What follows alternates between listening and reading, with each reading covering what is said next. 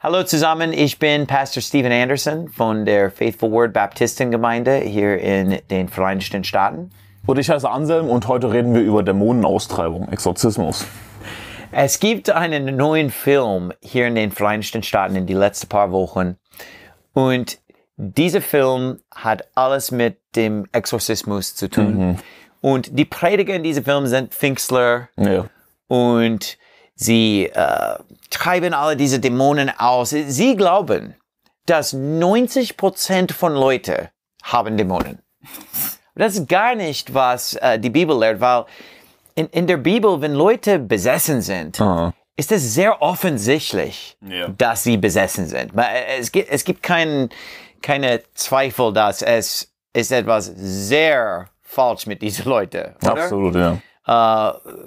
Wo sollen wir angucken? Markus Kapitel 5? Ja, Markus Kapitel 5 ist die typische Stelle, wo es heißt, und sie kamen ans andere Ufer des Sees in das Gebiet der Gadarener und als er aus dem Schiff gestiegen war, lief ihm sogleich aus den Gräbern ein Mensch mit einem unreinen Geist entgegen. Und unreiner Geist bedeutet natürlich Dämon, ein Teufel, der seine Wohnung in den Gräbern hatte. Und selbst mit Ketten konnte niemand ihn binden, denn schon oft war er mit Fußfesseln und Ketten gebunden worden.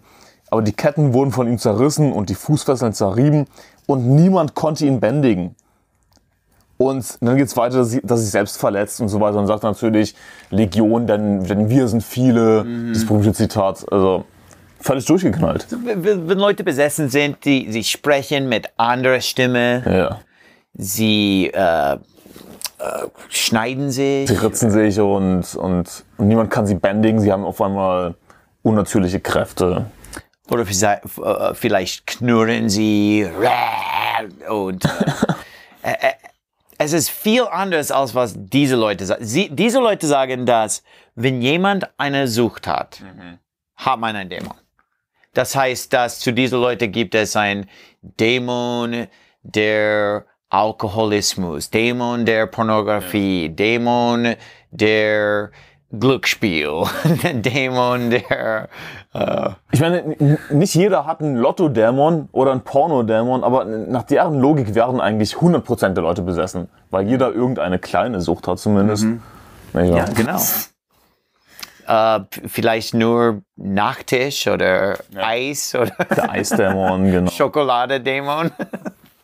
Aber diese Dämonen gibt es nicht. Das ist natürlich alles Spaß, was wir hier machen. Für die Zuschauer nur. Also nicht, dass jemand denkt, dass wir wirklich an irgendeinen Lotto-Dämon kommen. So, das gibt es nicht. Das ist Schwachsinn.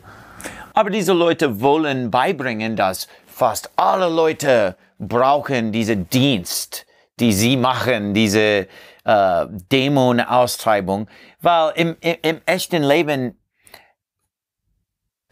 es ist nicht, dass 90% von Leuten sich so benehmen wie in diese Geschichte in der Bibel oder andere Geschichten in der Bibel, wo jemand besessen ist, wo man sich wirft im Wasser oder wirft im Feuer oder sowas. Die Leute, die besessen sind, haben sehr ernste Probleme, oder? Ich meine, du gehst nicht auf die Straße raus und es bellen dich andauernd Leute an. 90% davon.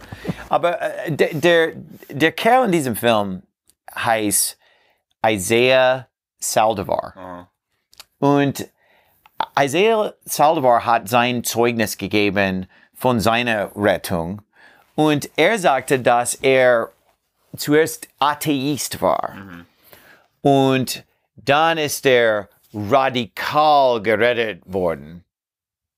Was das keine Ahnung.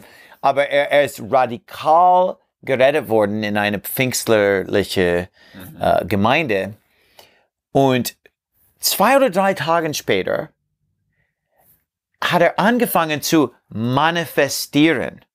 Und zu diesen Leuten manifestieren heißt, was wir gerade beschreibt haben, dass sie alle diese komischen Geräusche machen. Er selbst hat gesagt, dass 2 Tage nach seiner radikalen Gerettung hat er geknurrt und gebellt und jedes Mal, wenn er an Gott denken würde oder über Gott sprechen würde, knurrte er, bellte er und dann ist er er war Universitätsstudent und er ging zu deinem Auto im Parkplatz und fang an zu schreien zu diese Dämonen in sich. Geh weg von mir, geh raus von mir. Und die Dämonen haben ihm geantwortet. Nein, wir gehen nicht raus. Aber mit seinem eigenen Mund. So nur er hat gesprochen. Er sagte, raus mit dir, raus mit dir. Und sie sagte, nein, wir haben ein Recht hier zu sein. So er kämpfte mit sich selbst im Auto. Aha. 2 oder 3 Tage nach seiner Rettung. Das ist total Quatsch, weil erstens, Christen können nicht besessen sein. Christen haben keine Dämonen drin. Ja. Und er selbst hat gesagt, dass bevor er radikal gerettet wurde, hat er keine solche Probleme. Er hat nie bevor geknurrt oder gebellt. So vielleicht hat er diese Dämonen gekriegt in diese verrückte pfingstlerische Gemeinde. Ja, ich meine, diese pfingstlerischen oder charismatischen Gemeinden, was verkündigen die für ein Evangelium? Ein anderes Evangelium, ein falsches Evangelium. Und sie sind natürlich voll von Verrückten, ganz einfach von Dämonenbesessenen. Und ja, ich meine, offensichtlich hat er dort die Dämonen bekommen. Ja. Und diese Theorie, dass vielleicht 90% von Leuten haben Dämonen, das ist, weil ihre Gemeinde voller Dämonen ist. Aber normale Leute und normale Gemeinden haben nicht alle diese dämonische Leute. Aber es lässt sich gut verkaufen, denn 90%, oh, dann habe ich ja vielleicht auch einen Dämon. Dann sollte ich mich frei beten lassen. Oh, habe ich eine Sucht? Ah, ja, Videospiele ist meine Sucht. Oder jedermann hat etwas. Ja, ich hatte damals wahrscheinlich einen Minecraft-Dämon. Aber diese Leute, schau den Beweis an. Er war Atheist, kein Knurren, kein Bellen. Dann ist er in eine pfingstlerische Gemeinde gekommen, ihre Version von Rettung, und jetzt hat er Dämonen. Er würde sagen, oh, ich habe die Dämonen die ganze Zeit gehabt, aber sie haben nicht manifestiert, bis ich über Christus gedacht habe oder gesprochen habe. Aber es macht mehr Sinn, dass er keine Dämonen hatte als Atheist und dann ist er in diese verrückte, satanische Gemeinde gegangen und da ist, wo er diese Dämonen gekriegt hat, oder? Ja, und vor allem hier in Markus Kapitel 5, die Dämonen manifestieren nicht erst dann, als Jesus kommt, sondern es heißt, dass er schon oft mit Fußfesseln und Ketten gebunden worden war. Aber die Ketten wurden von ihm zerrissen und so weiter. Schon oft, also bevor Jesus überhaupt ihm begegnet ist, hat er schon manifestiert. Ja, es ist nicht, als ob diese Leute ein totales, normales Leben und dann, wenn Christus kommt, sie waren schon knurrend und bellend lang bevor er gekommen ist. Ja. Aber ich glaube, dass der Grund, warum viele Leute mögen diese Lehre, ist, dass sie wollen denken, dass ihre Probleme sind nicht ihre Schuld. Aha. Und ihre Sucht ist nicht ihre Schuld. Sondern dass der Teufel zwingte mir es zu tun. Oder wie würde man das sagen? Ja, sie wollen ihre Sünden, die sie selbst in ihrem Herzen haben, die wollen sie abschieben auf andere Leute oder am besten auf den Teufel, was eigentlich Lästerung ist. Sowas sollten wir nicht machen, irgendwie etwas auf den Teufel abzuschieben oder gar auf Gott abzuschieben. Oh, Gott hat mich so gemacht oder so. Nein, unsere Sünde ist unsere Sünde. Nicht wahr? Ja, und es gibt keine Beispiele im ganzen Neuen Testament von christlichen Leuten, die besessen sind. Es gibt nicht. Keine Leute in der Bibel, die Christus anglaubten, sind besessen. Judas ist besessen worden, Aber das ist, weil die Bibel uns bloß sagte, dass er nicht geglaubt hat. Dass er vom Anfang an nicht an Jesus geglaubt hat. Und Jesus sagt, habe ich nicht euch erwählt, aber einer von euch ist ein Teufel. Wir nennen ihn ganz einfach Teufel, mit anderen Worten Dämon. Das ist ein Synonym. Aber es gibt keine echte Christen in der Bibel, die besessen waren oder die Teufel in sich gehabt haben, oder? Es gibt kein Beispiel darüber.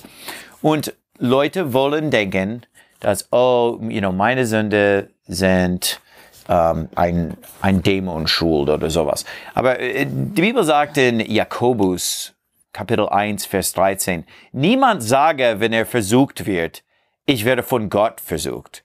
Denn Gott kann nicht versucht werden zum Bösen und er selbst versucht auch niemand, sondern jeder Einzelne wird versucht, wenn er von seiner eigenen Begierde gereizt und gelockt wird. Danach, wenn die Begierde empfangen hat, gebiert sie die Sünde. Die Sünde aber, wenn sie vollendet ist, gebiert den Tod. Ja.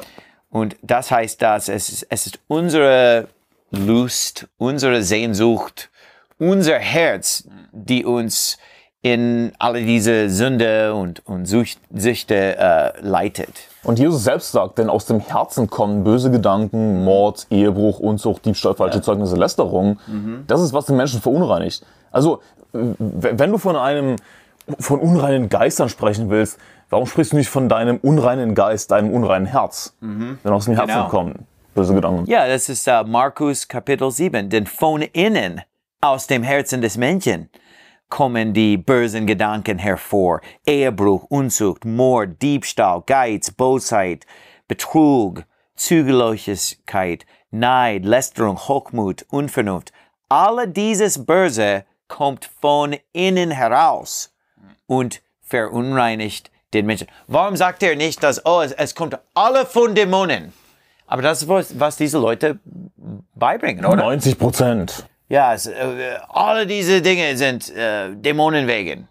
Es ist eine Lüge. Es ist gar nicht wahr. Das ist bequem, weil dann kann man sich denken, ja, bitte bete mich frei, dann bin ich frei. Aber diese Leute sagen auch, dass einmal ist nicht genug. Sogar wenn alle deine Dämonen ausgetrieben sind, sie sagen, dass du es immer wieder machen lassen musst. Zum Beispiel der Isaiah Saldivar hat gesagt, vielleicht jede 3 Monate, sogar wenn du keine Symptome hast, solltest du jede 3 Monate sich austreiben lassen, sich freibeten lassen. Es ist so dumm, es ist so unbiblisch. Ich wollte dich fragen, hast du nächste Woche Zeit oder hast du einen Exorzismustermin? Bitte? Hast du nächste Woche Zeit oder hast du einen Exorzismus? Ja, ja. Es ist meine 3 Monate Check-up. Aber Gott versucht uns nicht. Aber der Teufel schon. Satan versucht uns. Aber denk mal daran, wie Jesus vom Teufel versucht war. Satan hat etwas zu Jesus gesagt. Er ist nicht in seinen Körper gegangen. Er hat einfach gesagt, wenn du der Sohn Gottes sei, befehle, dass diese Steine werden Brötchen, oder? Und warum hat er das gesagt? Weil er wusste, dass Jesus nicht für eine lange Zeit gegessen hat.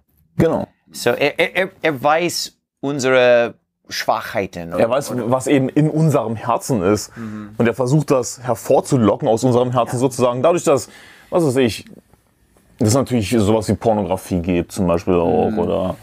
Oder ganz einfach nur Hunger.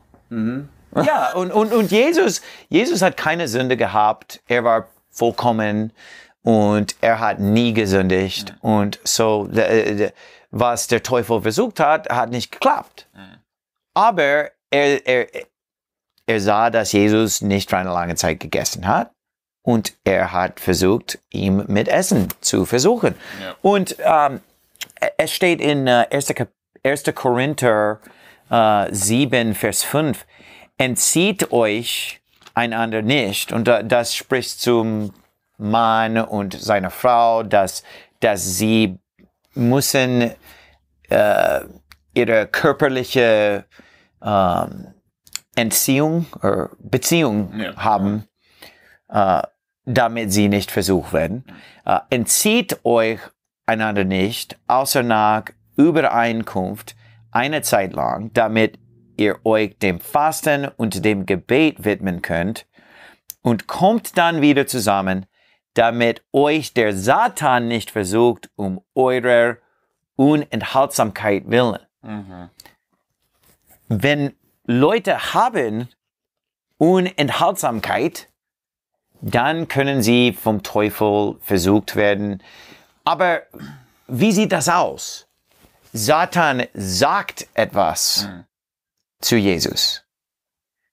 Befehle, dass diese Steine werden Brot. Ja. Oder er zeigt Jesus etwas. Er zeigt ihm All die Reiche der Welt, alle die Reiche der Welt und sagt, ich werde dir alles geben, wenn du mich anbetest. Und der Teufel zeigt uns viel in unser Leben durch Fernseher oder Radio oder Werbungen oder Bücher. Er zeigt uns etwas, uns zu versuchen oder er sagt etwas zu uns durch alle diese gleichen Kanäle, uns zu versuchen. Aber er kommt nicht rein. Ja. Kein Christ hat einen Teufel, kein Christ hat einen Dämon in sich. Ja, wir sind versiegelt mit dem Heiligen Geist auf den Tag der Erlösung, sagt die Bibel. Wir haben einen Geist, den Heiligen Geist. Die Bibel sagt, größer ist er, der in dir ist, als in der Welt ist. Wie sagt man auf Deutsch? Größer ist der in euch ist, als der, welcher in der Welt ist. Ja, ja. Und wir sind gerettet, wir sind Christen, wir haben keine Dämonen drin. Und in einer normalen Gemeinde, eine normale christliche Gemeinde, es gibt keine diese Dämonismus, diese dämonische Aktivitäten. Aber in die Gemeinden von diesen Leuten ist es viele Manifestierungen. Das ist ein Problem mit ihrer Gemeinde. Ihre Gemeinde ist dämonisch.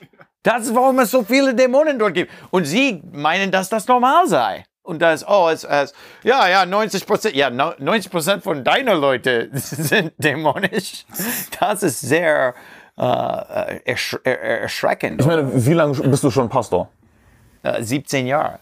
Ja, und jeden Sonntag laufen hier Hunde rum auf ihren allen Vieren, nicht wahr? Nie. Und wow und Ich habe nie sowas in unserer Gemeinde gesehen. Nie, nicht einmal in 17 Jahren. Ich habe ein paar Leute in meinem Leben, oder mehr als ein paar Mal, habe ich Leute gesehen in der Welt, die wahrscheinlich besessen waren.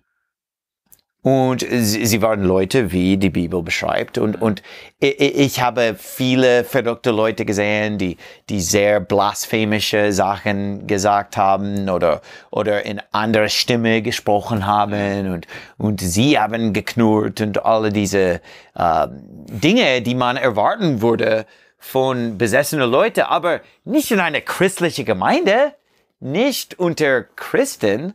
Das würde man erwarten, vielleicht bei einem Nine Inch Nails Konzert oder Marilyn Manson Konzert würde man erwarten, dass ein paar von diesen Leuten da sein würde. Aber ich würde es auch erwarten bei falscher Religion. Und ich sage dir warum. In 1. Korinther ist das Kapitel 10, Vers 19. Was sage ich nun? Das ist Vers 19. Was sage ich nun? Dass ein Götze etwas sei? Oder dass ein Götzenopfer etwas sei? Nein, sondern dass die Heiden das, was sie opfern, den Dämonen opfern und nicht Gott. Ich will aber nicht, dass ihr in Gemeinschaft mit den Dämonen seid. Und das heißt, dass wenn Leute Götzen dienen oder Abgötterei treiben, diese Leute sind in Gemeinschaft mit Dämonen. Und sie können besessen werden, wenn sie eben nicht gerettet werden. Wenn ungerettete Leute dienen Götze oder treiben Abgötterei, sind in Gemeinschaft mit Dämonen, es ist wahrscheinlicher, dass diese Leute besessen werden, als normale ungerettete Leute. Ja. Leute, die teilnehmen in falscher Religion. Oder irgendwie Yoga und solche Geschichten vielleicht. Und man würde wahrscheinlich sehr tief in Yoga sein müssen, besessen zu werden. Nicht nur als Übung, sondern alle die geistliche Komponenten von Yoga oder sowas. Genau, wenn man wirklich in den Hinduismus einsteigt, was ja Götzendienst ist. Ich meine, es ist Götzendienst, das ist. Ja, und diese charismatische Gemeinden, sie haben ein falsches Evangelium. Aha. Nicht die Rettung, nicht das Heil durch Glaube, sondern sie glauben, dass es durch Glaube und Werken auch. Und man muss Buße tun und Werke tun und sie predigen ein falsches Evangelium. Meistens haben sie falsche Versionen der Bibel und sie predigen so viele Lüge und die Teufel, die Dämonen, sie lieben alle diese falsche Religion. Wo ist der Teufel zu finden? Wo ist ein Dämon zu finden? Bei einer Synagoge oder Tempel oder Gemeinde oder Kirche, das Lüge verbreitet, oder? Denn was will der Teufel erreichen? Er will Leute vom Glauben abhalten. Er will Menschen davon abhalten, dass sie gerettet werden. Und ich glaube, eine andere Sache wäre, dass sich natürlich auch Judasse, von Dämonen besessene Judasse einschleichen in gute Gemeinden, um eben sie versuchen zu zerstören. Und, So, ich würde nicht sehr überrascht sein, wenn eine Person in einer guten Gemeinde besessen wäre, weil er ist ein Judas. Ja, aber es sind nicht 90%. Der eingekommen ist, aber nicht 90%. Es würde eine sehr seltene Sache sein oder sowas. Aber zu diesen Leuten ist es nur noch ein Tag beim another day at the office, nur noch ein Tag im Büro. nur ein normaler Sonntag für diese Leute. Aber die Bibel bloß sagt, dass Abgötterei bringt man in Gemeinschaft mit Dämonen. So, wir könnten raten, dass alle falsche Religionen haben etwas wahrscheinlich mit einem Dämon zu tun oder sowas. Aber christliche Leute sie haben Immunität von Dämonen. Aber wir haben genug Probleme ohne Dämonen. Keine Dämonen sind nötig für uns zu sünden, weil, wie schon gesagt, vom Herzen, vom innerhalb unser Fleisch, unser sündhafte Fleisch, oder? Es gibt genug Potenzial für Sünde. Ach so, ja. Und das ist natürlich die Frage, ja, was ist die Lösung? Ich meine, die Lösung ist nicht freibeten, denn wir haben keine Dämonen. Also was ist die Lösung für unsere Sünde? Dass wir jeden Tag uns selbst verleugnen sollten und den Kreuz hoch aufnehmen. Wir nehmen unser Kreuz auf, ja, und folgen Jesus nach. Nehmen unser Kreuz auf und folgen Jesus nach. Und das ist viel Arbeit, das ist schwer. Es braucht Übung jeden Tag. Es ist nicht eine einfache Erlösung. Oh, dieser Prediger wird mich freibeten und bam, kein Problem mehr. Bis ich es wieder brauche in 3 oder 4 Monate. Ja, ich will nicht, dass ich hätte es lieber, dass ich nie einen Dämon hätte, als all diese Dämonen geworfen brauchen. Das war eine sehr hässliche Satz. Entschuldigung für meine hässliche Deutsch, aber es ist besser, nicht Austreibung zu brauchen, als voller Dämonen zu sein und alle 3 Monate zum Dämonendoktor gehen zu müssen. Ja, alle diese Exorzismusen zu brauchen, das ist sehr, sehr erschreckend, oder? Ja, und ich meine, es erklärt viel über diese charismatische Gemeinden, aber wir müssen nicht die Geister austreiben lassen. Wir brauchen nur einen Geist, den Heiligen Geist, in dem wir jeden Tag wandeln müssen. Mhm. Ja, und jeden Tag haben wir den Wahl, ob wir im Fleisch wandeln werden oder im Geist. Geist und Fleisch. Und es ist ein Kampf jeden Tag. Ja. Es wird immer so sein. Aber das ist in Ordnung. Jesus hilft uns und der Heilige Geist hilft uns und werden es schaffen.